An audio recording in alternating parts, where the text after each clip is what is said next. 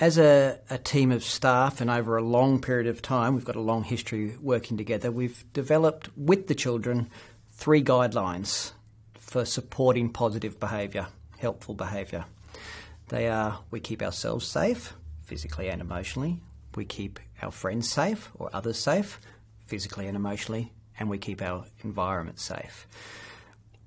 Throughout the course of the year, but particularly at the beginning of the year, we unpack each of those guidelines using group discussions, brainstorming sessions with the children, books to support the concepts that we're discussing, the visual arts to represent the children's ideas in terms of their meaning of each of those guidelines. And we find that in supporting positive behaviours and helpful choices with our behaviour, we can relate almost any situation back to one of those scenarios. We keep ourselves safe. We make safe play choices in our games. You know, if I don't feel I'm ready, I don't climb to the top of the tree.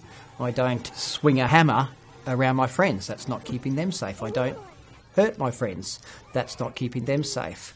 I look after elements of our natural environment. We keep the plants and animals safe. We look after the toys.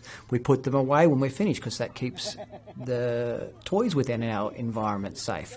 Almost any situation can be referred back to those 3 guidelines, and they're real and meaningful to the children. They understand them and they give them security in their environment, and they use that same language in their interactions with their friends.